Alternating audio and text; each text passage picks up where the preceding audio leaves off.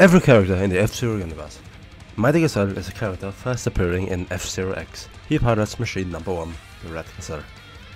After the huge accident which happened 3 years prior to the F-Zero X GP, Mighty Gazelle was left severely injured and close to death. The corporation known as Cyberstick Inc. rebuilt him as the cyborg we know today. The same corporation also built his machine. Despite being told by others to stop competing in F-Zero races, he has a strong will to compete and win. He is also using his cyborg body to his advantage. Since he is no longer limited by a human body, he has been able to perfect his racing skills and his reflexes.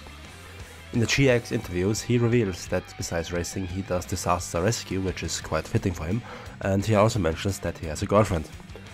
When beating Master Difficulty in F-Zero X with him, you can see an image of how Mighty Gazelle used to look like when he was a human. That's all the major information about this character.